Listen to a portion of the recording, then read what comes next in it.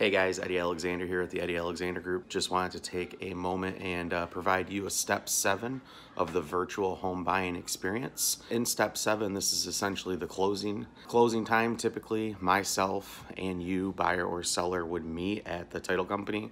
We would sit down, go through all the documents, sign with the notary and the closing representative. At this time, we are basically sending you all of those documents virtually, all but one.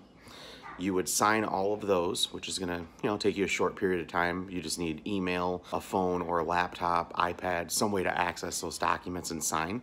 Lastly, you still do need to make an appearance at the title company. Basically, you would pull up and it's curbside. They're gonna come out with what is the deed.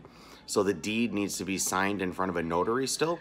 They're simply just gonna hand you one document with a throwaway pen that you can keep.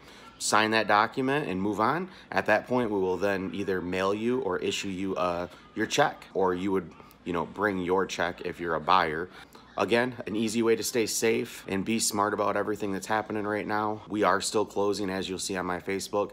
We're still getting deals done. They're still going pending every day. Give me a call. Let's just at least discuss where you're at if you're even having thoughts about buying or selling. Thanks. Have a great day.